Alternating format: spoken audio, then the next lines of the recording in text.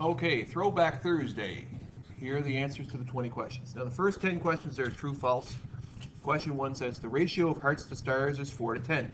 There are, as we can see here, 4 hearts and 10 stars. So yeah, that's true. The ratio of hearts to stars is 4 to 10, and therefore 40% are hearts. And this is where the answer is false, and here's why. When you learned about ratios and part to whole ratios, a part to whole ratio is the only type of ratio that can express percentages. And in this particular picture, the whole is not 10, but the whole is 14. So four hearts out of 14 shapes does not equal 50% or 40%, sorry. It equals, I don't know, roughly 30 some percent, but definitely not 40%. So the answer is false. Question 2, a man runs 100 meters in 10 seconds. He is running faster than 30 kilometers an hour. Again, this is right out of our proportional reasoning and our ratio and rate unit. So we're first going to see how far does he run in 1 minute? Would be a good one. Now you could have broken it down by dividing it by 10 to get 1 second and then multiplied it by 60 to get 1 minute. But the easier way to do it is simply to multiply both parts by 6 to get your minute. And that would be 600 meters in 1 minute. If he was running at a rate of 100 meters in 10 seconds, then he would be running at a rate of 600 meters in 1 minute. And if he was doing that in 1 hour, which is of course 60 minutes, he would be running 36,000 meters in an hour.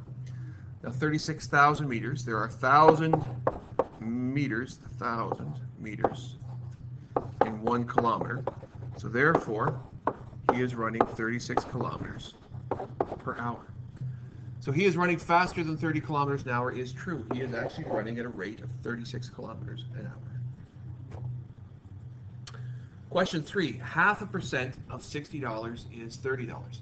Now the answer for this one is false, and here's why.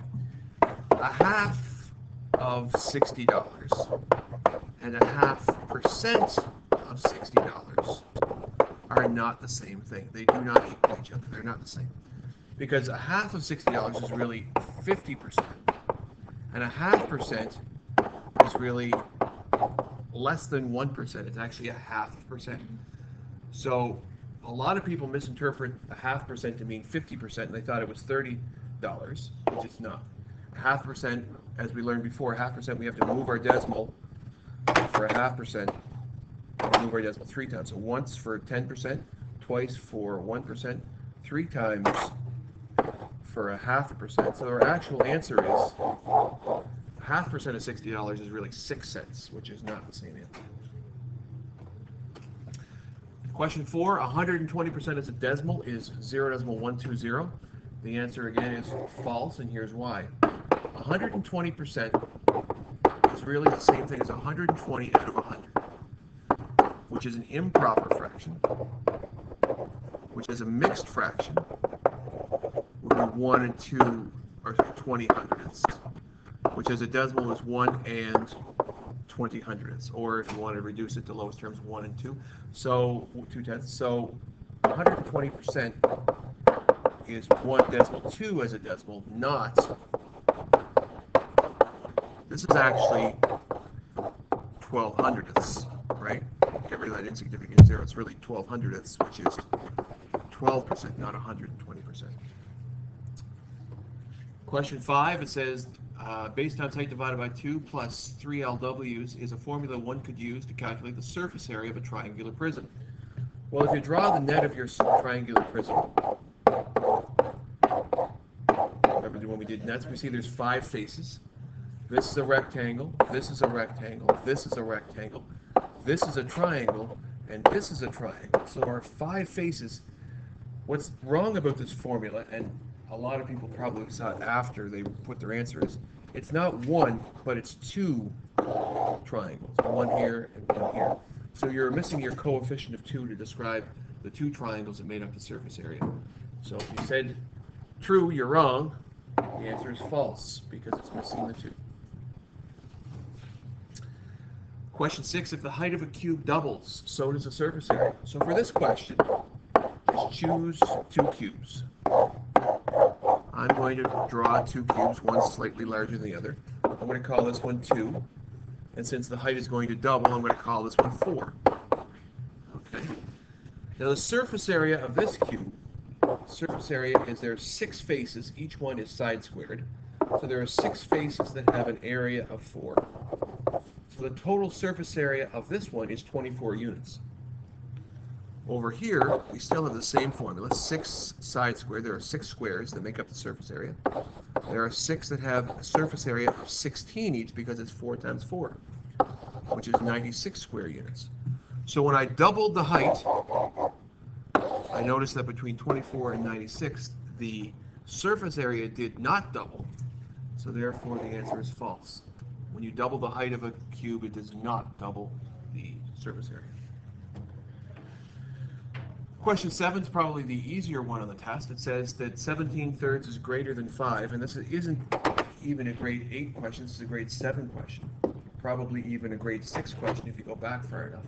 So 17/3 is an improper fraction. As a mixed fraction, it's 5 2/3. And then if I rewrote this question as 5 2/3 is greater than 5, I would say, yeah, that's true. That's why the answer is true. 5 2/3 is greater than 5. Question 8 is a division of fractions compared to a multiplication of fractions. And it says, let's just rewrite this down here and bring it down. It says that 3/4 divided by 1.5 is the same value as 3/4 times 2/3. Well, when we studied division of fractions, we realized that when you divide mixed fractions, you should change them to improper. And the simplest way to get the answer is to change the division to multiplication and use the reciprocal. And if we look at this, those two things are the same thing. So yes, it is true. Those two expressions will have the same value. The other thing you could have done is solved it, but probably if you did solve it, you were going to do this anyway, so it didn't matter. Question 9 says a cube with an edge length of 4 centimeters will have the same number for its surface area as its volume. Now let's draw this particular cube. We already did this one in the last question. 4, 4, and 4. So for surface area, we get 6 times 4 squared, or 6 times 16, or 96 square centimeters of surface area. For its volume, we're going to use side squared times height, which is the formula for volume. 4 squared times 4, or 16 times 4. That gives you 60. I made a mistake there. 16 times 4 is 64. So are they the same thing? No, they are not. So the answer is false. I'm going to make sure here. Correct. Okay. Next question is an integer question with a greater than sign in between them. So it says the difference between 10 and -20 is greater than -4 times -8. So when you subtract integers, the easiest thing is to change it to addition and use the opposite of that. So 10 plus 20 is actually 30. So this side has a value of 30. And 4 times 8 is 32. Negative times a negative is a positive. That's a 2. So is 30 greater than 32? No, it's not. So therefore, the answer for 10 is false. Unfortunately, we're done at the true false because I think a lot of people screwed those up, but that's okay because we're on to question 11, which is kind of easy, but kind of not. It takes a lot of reading. It says a man takes a shortcut across a large field. So here's your field right here. And the man takes the shortcut across the field. How much shorter is it from A to B using that shortcut than if he went around the field from A to B? So the first thing we have to realize is that shape I just drew, that's actually a right triangle, isn't it? Okay? There's our right triangle. I'll get rid of the circle because we don't need it, I think. So get rid of the circle. Put my measurements in here, and you can either use a formula or you can just draw squares. I prefer this method here, so I'm going to draw squares. The area of the square is 4, the area of the square is 16, and Pythagoras said the sum of the areas of the squares attached to the legs, which is this one and this one, of a right triangle is equal to the area of the square attached to the hypotenuse. So the area of these two squares is 16 and 4, which means this one is 20. And therefore, the side length of a square whose area is 20 will be the square root of 20, which if I grab my calculator and put in the square root of 20, it's 4.47, I think, wherever it is. Square root button is 4.472, which we're going to round to the nearest tenth, which will be 4.5 kilometers. So the guy that went from A to B across the field traveled 4.5 kilometers. The guy that went around the outside of the field traveled 6 kilometers. So the guy that made the shortcut, he walked 1.5 less kilometers, which is your answer, 1.5. Question 12 is another Pythagoras question, but a little variation, one that we have never seen before. I'm going to put my squares on, and then I'm going to put my information in. And a lot of people screwed this up. So the length is 8. So the area of this square is 64. I don't know the base, so I'm going to put x there. But what I do know about the hypotenuse is it's square root of 164. Now some people took the calculator and did the square root of 164 and got like 12.8 or something like that, or 12.4, or whatever it happened to be. But you don't actually have to do it.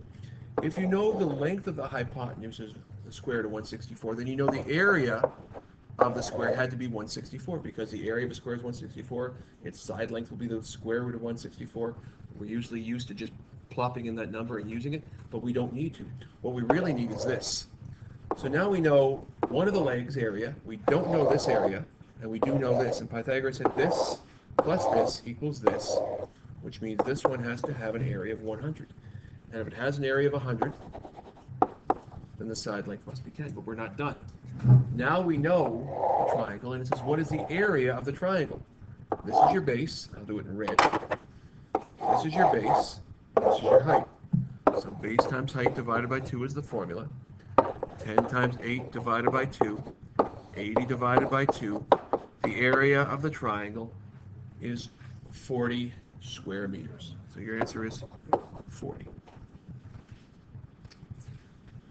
Question 13 says an ice cube has a volume of 1,000 cubic centimeters. And again, this is a tricky question. 1,000 cubic centimeters is its volume. Now we know that it had to be x times x times x, because all x's are the same thing. So what number multiplied by itself gives you 1,000? So if you know cube root, you could get the answer. So I could have, none of us know this, but if you took your calculator, you can go 1,000, and right over here, I wonder if I can circle it without, let's see if I can do it. Cube root, see right here. See that button right there? It's yellow. If I press that button, it says the cube root, not the square root. And if I press it, it says the cube root of 1,000 is 10. And what that means is that 10 multiplied by 10 multiplied by 10 would have been one way to get 1,000. So therefore, the edge length of the cube must have been 10, because 10 times 10 is 100, and 100 times 10 is 1,000. Question 14 says, what is the volume of a cylinder whose height is 20 and its diameter is 6? So the first thing you're going to do is just draw it. Right? See if you can get your head around what it looks like.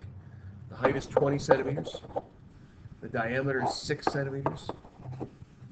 Okay, so we're going to use our formula. Now again, volume, a lot of kids get volume formulas and surface area formulas confused. Remember, volume formulas are really easy.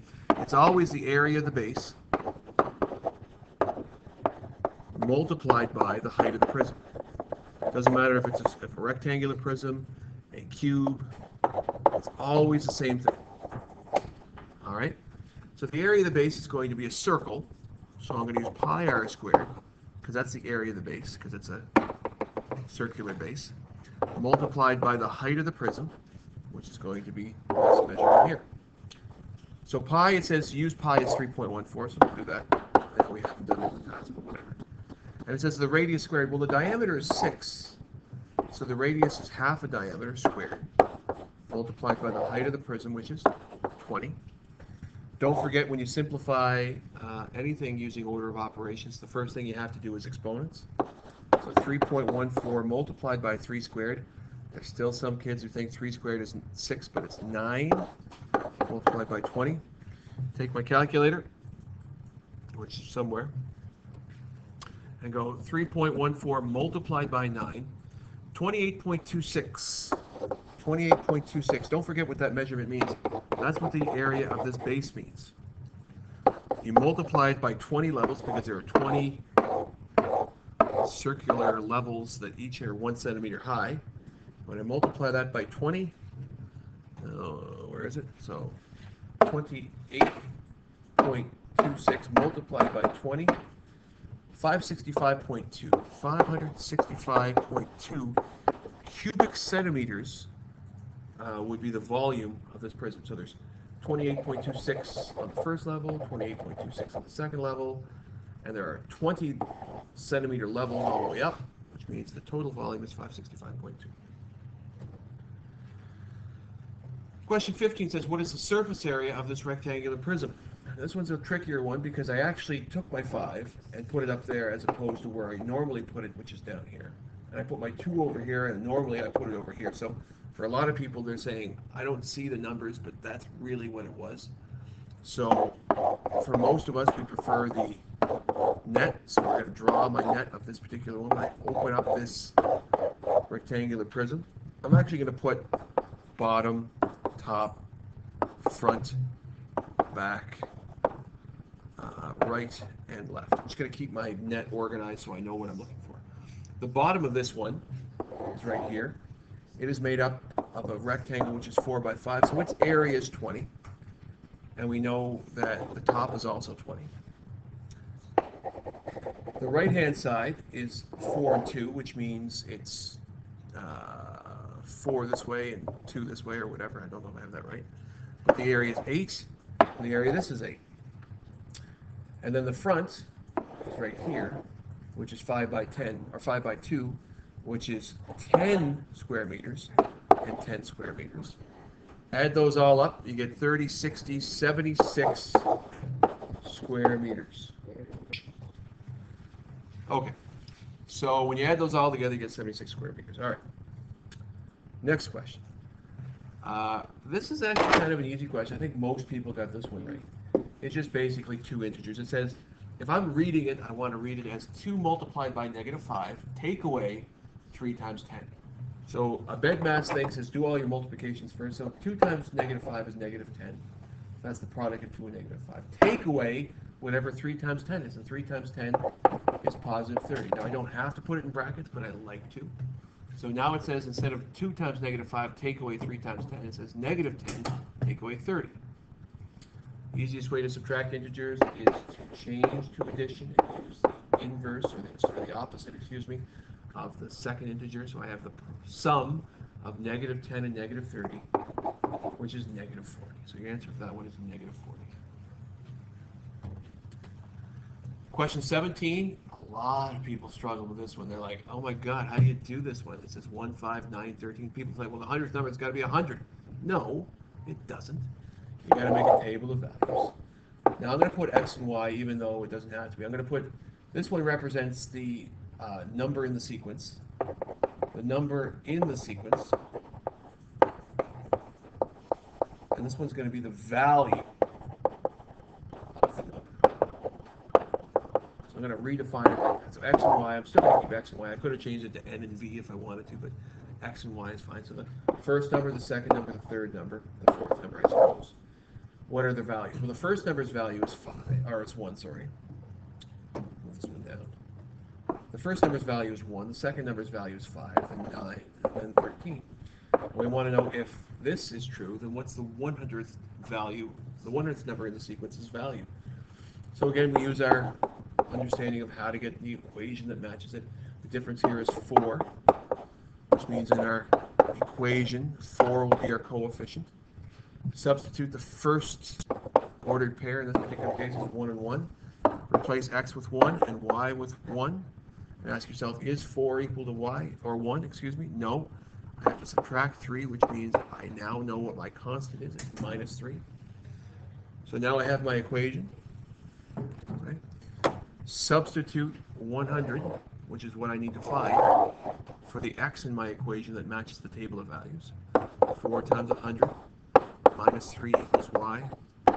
400 minus 3 equals y. 397 equals y. And that's the value of 300. Or is it? I make a mistake. It seems to me it's supposed to be plus 5 times 4 minus 3 times 4 minus 3. Yeah, I think that's right. Okay, 397. I think that's right. Let me just double check here. Yeah, it is. It's 397. Okay, we're good. We're good. All right. Question 18 is an algebra question using distributive property. And when you use distributive property, remember there's two ways you can do it. You can use expansion, which would be negative 4 times x minus 2 equals negative 16, and that would multiply each term inside the brackets by negative 4. Negative 4x. And negative 4 times a negative 2 is a positive 8, so my constant equals positive 8. And now I have a two-step algebraic equation. Subtract 8 from both sides. Negative 4x equals negative 24. Divide by negative 4. X equals a positive 6, because a negative divided by a negative is positive. But the other way you could have done it is to simply divide both sides by negative 4, because instead of having negative 4 groups of x minus 2, by dividing by negative 4, you have one group of x minus 2. Divide this side by negative 4. You get a positive 4, because 16 divided by 4 is 4. Same sign's negative. Add 2 to both sides. X still equals 6. Okay, so when we studied this, well, 2-3 months ago, whenever it was, we said that the easier way when you have distributive property is to divide both sides by that number. But if you've forgotten, the expansion is still a very valid way of doing it. Getting towards the end, question 19 is another easier version of question 18. It's already expanded for you. But the tricky part is your variable is on the right-hand side this time. Your constant is the first term, and normally it's the second term. So the first thing I want to do is get rid of my constant, and I want to add 6 to both sides. That gets rid of it. Over here we have 16, but over here, don't forget, you still have a negative 4x. Divide both sides by negative 4. X equals negative 4. Okay? Don't forget, in algebraic equations, it's always easy to get rid of your constant first. In grade 9, you're going to learn you don't have to get rid of your constant first. You can divide a whole bunch of different ways, but that way is the most efficient for grade 8. And your last question of your Throwback Thursday is a linear relationship. It gives you a graph and says, what is the y value when x is 100? Well, this is tricky because we haven't seen these for a while. So again, I'm gonna say to myself, I know how to do this when it's a table of values. So let's see if I can make a table of values for this. This time, here's my x-axis, and I have these. So I have to say, which ones do I know? Well, I know this one, and I know this one, and I know this one. I know those 3 points. This one, x is 0. And when x is 0, the y value is 5. This one, when x is 1, y is 7. And this one, when x is 2, y is 9. So now I have a table of values. From a table of values, I can find an equation, and from an equation, I can find a missing value. So same thing we did before. The difference here is 2. The difference here is 1. So my coefficient in my equation will be the 2 divided by 1, which is 2. Take your first ordered pair, substitute it in. So x is 0, y is 5. Does 0 equal 5? No. That means I have to add 5 to make them equal. Add 5. Add 5. Now I have my equation. 2x plus 5 equals y. Substitute this into my equation. 2 times 100 plus 5 is 200 plus 5. Y must equal 205, which is your answer. Okay? Don't fret if you didn't do so well. Hopefully the video helped you. Next Thursday, we'll be doing another one. So please, hopefully this tutorial will help you remember the things you've forgotten this time, and next time you won't be so apt to make mistakes.